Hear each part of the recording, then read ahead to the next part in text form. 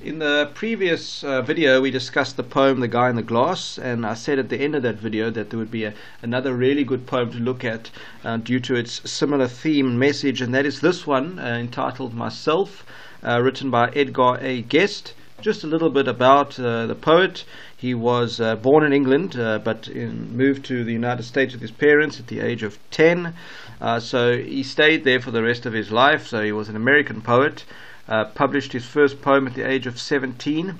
It is said that he wrote around 11,000 poems, which is an incredible number. He was very popular during the early 20th century. A lot of critics kind of frowned upon his work. They were very critical. The Americans loved him, obviously because he was American.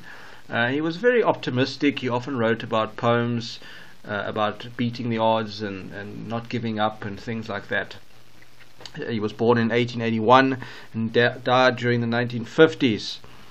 And this poem here, what I'm going to do is I'm going to read you the poem first, and then we will look at the poem. But it's really not a difficult poem to understand, less really to talk about than The Guy in the Glass. Very similar message, a very good message, and certainly one that is applicable still to this day. Alright, so it says, I have to live with myself, and so I want to be fit for myself to know. I want to be able, as days go by, always to look myself straight in the eye. I don't want to stand with the setting sun and hate myself for the things I have done. I don't want to keep on the closet shelf a lot of secrets about myself and fool myself as I come and go into thinking no one else will ever know the kind of person I really am. I don't want to dress up myself in sham. I want to go out with my head erect. I want to deserve all men's respect. But hearing the struggle for fame and wealth, I want to be able to like myself. I don't want to look at myself and know I am bluster and bluff and empty show. I never can hide myself from me. I see what others may never see. I know what others may never know. I never can fool myself, and so, whatever happens, I want to be self-respecting and conscience-free. Alright, very nice poem. So let's have a little bit of a closer look. As I said, born in 1881, died in 1959. And I've put there enjambment. If you remember, enjambment or run-on lines. So why are there run-on lines? Well, if we look at the first two lines, for example, we can see that this is one sentence in the fact that there's a full stop there, and there's no punctuation over there. So we can say, I have to live with myself, and so I want to be fit for myself to know. All one sentence. This runs on to that. So we call that run-on lines. That's enjambment. Make sure you know how to spell it. Okay, don't worry about that just yet. Okay, I have to live with myself. Okay, you can't escape yourself. Okay, and so therefore I want to be fit for myself to know. I want to be able, as days go by, always to look myself straight in the eye. Very similar to what we saw in The Guy in the Glass, looking yourself in the mirror, looking yourself in the eye. In other words, to be honest with yourself. In other words, if I look at myself and I say, listen, am I happy with who I am? Am I happy with what I've done? Am I happy with what I stand for? I don't want to stand with the setting sun and hate myself for the things I've done. The setting sun, a euphemism for end of your life. So you're really old and you're reflecting back on your life. You don't want to have regrets. You don't want to hate yourself. You want to look back and say, I gave it my best shot. I've done a lot of good things in this life. I'm happy with what I've done. Remember, a euphemism, figure of speech, for saying something unpleasant in a nicer way. Now I've also put here rhyming couplets. That's the rhyme scheme, because so and no rhyme, so we both put an A there, and then by and I rhyme, so we put a B there, and then sun and done rhymes, we put a C there. So they're like little couples. Okay, they two lines rhyming right next to each other. We call that rhyming couplets. Alright, so that's the first stanza. Second stanza. I don't want to keep on a closet shelf a lot of secrets about myself. Okay, there's a phrase called having skeletons in the closet. It means that you have baggage, things that you've done that you'd rather people not know about. So maybe that's an allusion there to closet. But what he's saying is, I don't want to have done things that I'm not happy about or that I regret, and I don't want people to know about them. okay, and fool myself as I come and go into thinking no one else will ever know the kind of person I really am. You mustn't pretend to be somebody that you're not. Put on this facade of this is who I am, but it's actually not you. That's hypocritical. You say one thing and you do the other. I don't want to do that. Just notice before we ignore that. Before we move on, notice here how we have I and I and I, which shows that it is first person from the speaker's point of view. Whereas if we look at the guy in the glass, which we did, you can see we have you here, you, yourself. So that is second person narration. Alright, wondering about what this pretense fake is. It says here, I don't want to dress up myself in sham. Sham refers to false. Okay, a lie, fake. Again, be true to yourself. Be true to who you are. Don't pretend to be somebody that you're not. I want to go out with my head erect. I want to go, with your head held high, they say. If you feel proud of yourself, you have self-respect, you have dignity, you have good morals, you have good values, you are proud of who you are and what you do.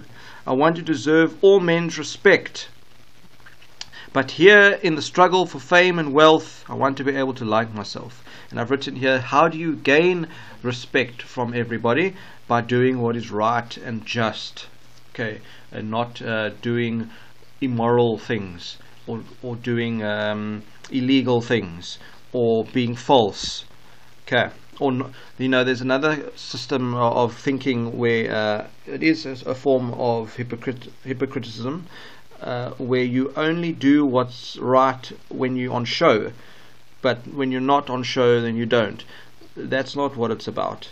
So in other words, how do you get men's respect? People respect you because of who you are, because of your character, because of doing the right thing, because of having sound morals and values.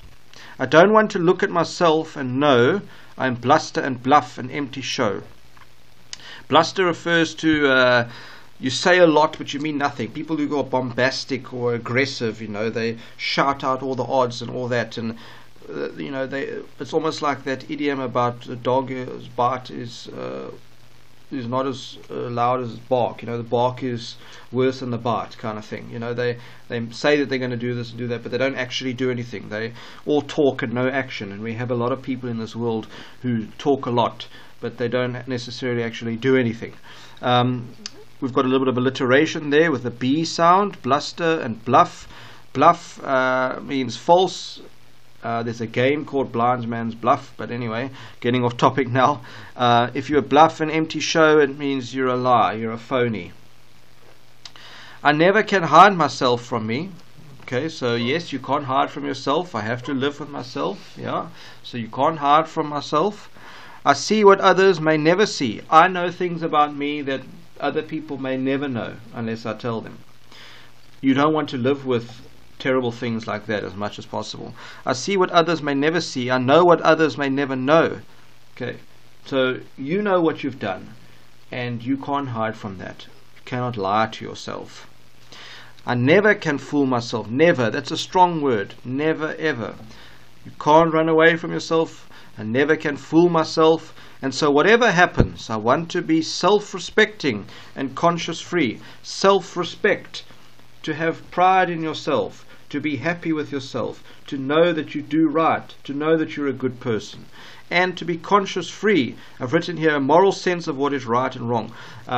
If you have a conscience, it means that you know if something is right or wrong. And to be conscience free means to be free of guilt. You don't want to have this burden on your conscience, knowing that, oh, you've done wrong, or oh, you have all these regrets. Alright, and that is really, that is the poem. There's not much to it.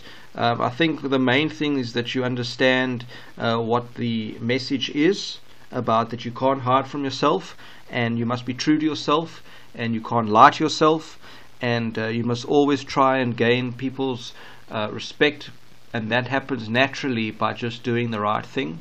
And yes, you must be proud of yourself, and you must be able to sleep at night and look at yourself in the glass or the mirror, as we saw in the previous poem, and feel good about yourself. Have that self-respect. Just a recap: enjoyment, the run-on lines, and the rhyming couplets, because the two lines rhyming next to each other. Other than that, that really is the poem, and as you can see, that goes very nicely with the guy in the glass as well. Really similar message, and so they go very well together.